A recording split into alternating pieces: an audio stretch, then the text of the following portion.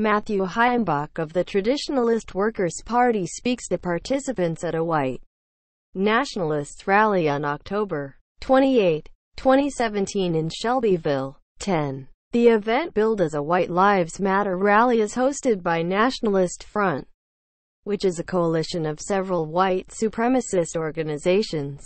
Hours after a White Lives Matter rally unfolded Saturday in Shelbyville, Tenn, resulting in lots of counterprotesters, but no violence. A fight broke out between a smaller group of white supremacists and an interracial couple at a restaurant in Brentwood, about 50 miles to the north. The couple, a 30-year-old white woman and a 37-year-old black man, were dining inside the corner pub when a group of about 20 to 30 white men and women came in and sat at a table behind them. According to a statement by the Metropolitan Nashville Police Department, the 30-year-old woman later told police that one of the group members asked her to guess and that she responded, "White Lives Matter." Police said. Another said, "That's right," and told her to join their table and leave her boyfriend. Police said in a statement. The argument inside apparently escalated even after the female victim had gone outside to de-escalate the situation. Subscribe to the Post-Most newsletter.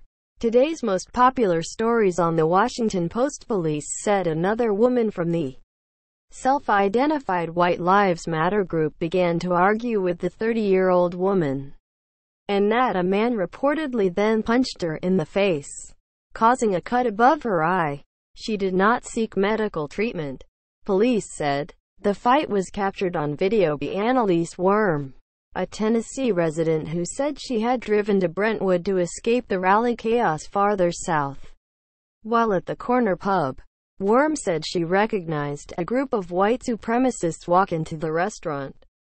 These guys, maybe 20 of them, dressed in all black, paraded through to an adjoining room, and immediately started harassing a biracial, interracial couple there. Worm wrote in Facebook post that has since been widely shared. It broke out into a huge fight with them busting open the face of the white girl who was furious with them for harassing them. "I honestly can't believe this is happening. My heart hurts." Worm posted a picture of the group of men filing into the restaurant, along with video of the altercation after it had apparently spilled out onto the street. Footage showed a tight cluster of people shoving one another and appearing to shout.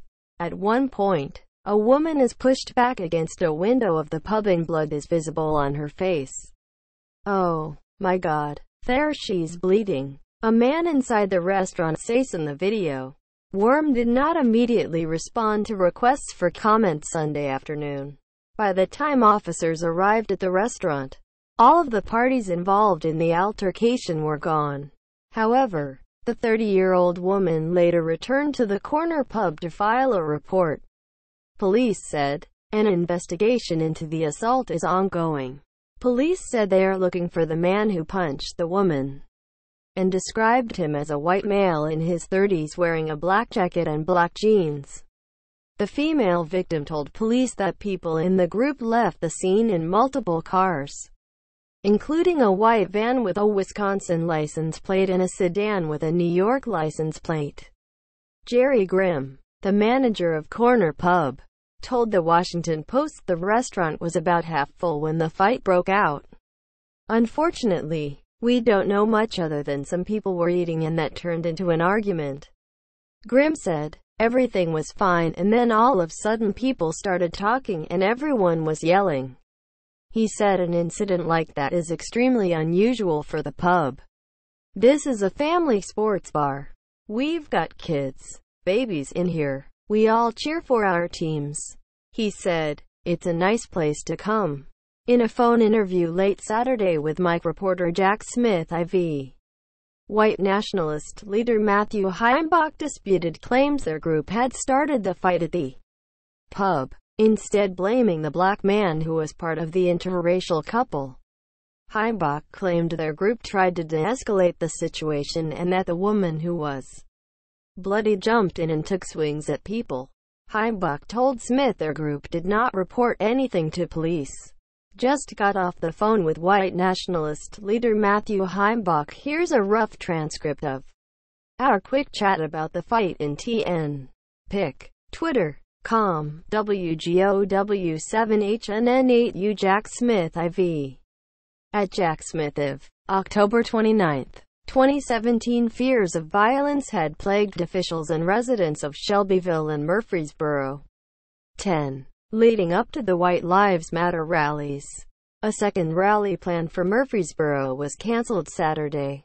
Most wanted to avoid the same disastrous outcome in Charlottesville, when a Unite the Right rally on August 12 turned deadly after a car plowed into a crowd of counter-protesters, killing one woman and injuring at least 19 other people. As the Post's Wesley Lowery reported from Shelbyville, about twice as many counter-protesters as White Lives Matter participants showed up Saturday, ultimately overwhelming them. Throughout the morning, the counter-protest oscillated between mocking the rally and drowning it out with music. At various points, they played the Ghostbusters song, Michael Jackson's Black or White, and the theme song to Jeopardy! When the rally's speakers tried to address the crowd, they were drowned out by Black Lives Matter chants. In between speakers, organizers teased the white supremacists. "Yo, Nazis!" a counter-protester with a megaphone shouted. "How does it feel knowing your daughters are probably all at home listening to rap music and hanging out with their black boyfriends right now?" It was an effective show of force. Counter-protester Cubby Berry, 39, told Lowery, "It was important to show up and show people that we don't stand for their message." Read more. White Lives Matter organizers cancel second rally after taunts from counter-protesters own dead as car strikes crowds amid protests of white nationalist gathering in Charlottesville. 2 police die in helicopter crash. The white flight of Derek Black.